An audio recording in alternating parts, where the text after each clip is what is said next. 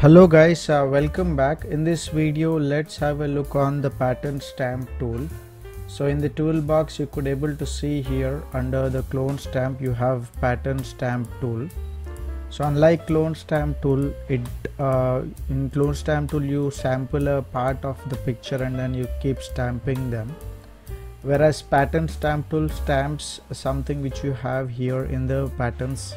So you got the brush and then you can start painting it and it gives you the pattern which is going to stamp continuously. Okay, however we don't have the option to scale this pattern here. Okay, so you have different types of patterns which you can start painting here, and if you have any custom texture or pattern you can generally use them. For example, I have this flower bouquet. I'm using a marquee selection and then I go to the edit and then say define pattern, so that makes up a pattern there. And then when you come here and then choose the pattern and then select that pattern, and then you get the pattern getting scaled painted over there. So every time I'm painting it's actually not matching the stroke. For that what you have to do is you need to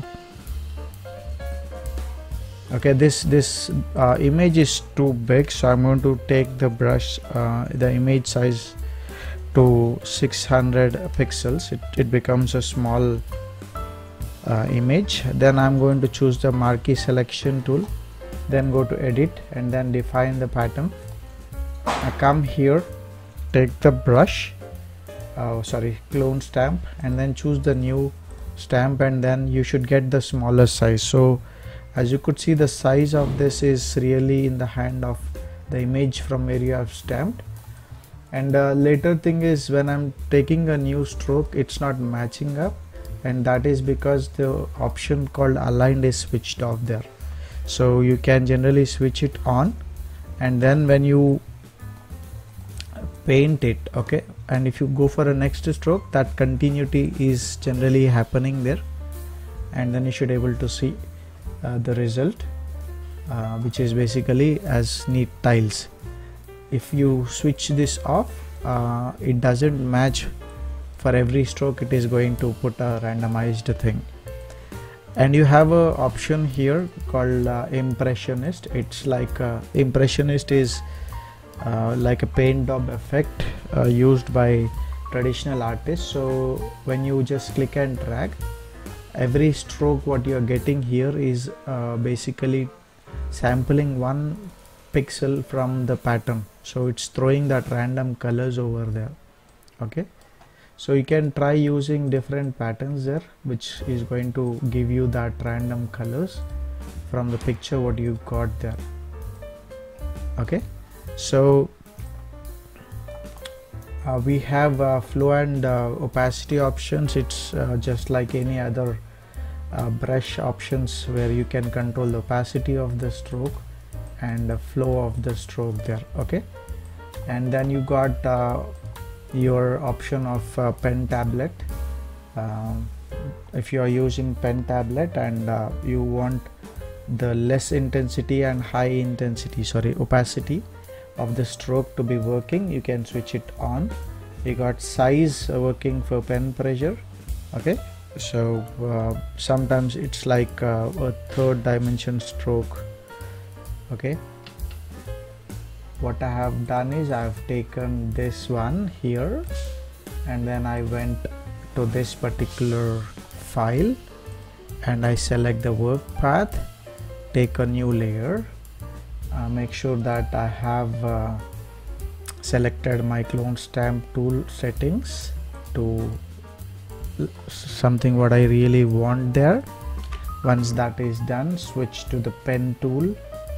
Okay, I've created this with the pen tool. Just right click and then just choose stroke path and then pattern stamp. So you've got the skin which is seamless texture.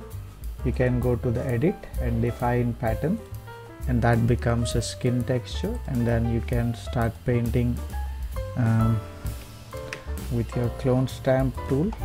Okay, just by picking that way, and then you get the skin texture. Make sure that the impressionist is switched off.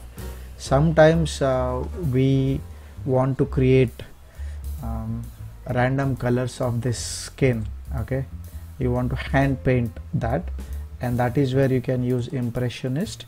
Okay, and then you can use the texture brush, which is going to be this kind of splatter.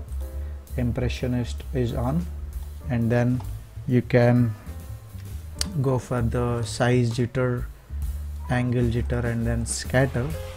And then you know what it gives? It gives that strokes which are basically random colors of that skin patch. Okay, so you want to hand paint a texture with your custom brush and you are facing problem in picking colors, this should be a great option for you. However, you can go to the color dynamics and slightly do that brightness and saturation jitters to take an extra control over the skin texture what you are painting. So this is greatly useful for the people who are painting skin textures, digital painting and 3D texturing. So skin texture is quite simple from that. Okay, so you have completely hand painted this texture just by taking a skin patch there.